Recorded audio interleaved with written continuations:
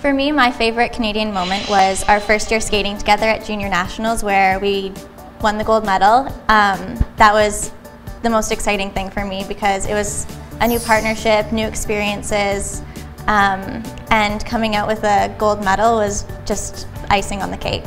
Yeah, that was awesome. For me, it was the next season when we jumped into the senior ranks and we managed to earn ourselves a bronze medal at Nationals. That was really something incredible, and we'll always remember that for sure. Our goals for this year are definitely to make the Olympic team. It's what we're working hard for every single day, and that's really the ultimate goal. Yeah, I mean, obviously, like Alex said, that we want to be in Sochi, and we're working our butts off every day to get there, and I don't think we've ever wanted something more.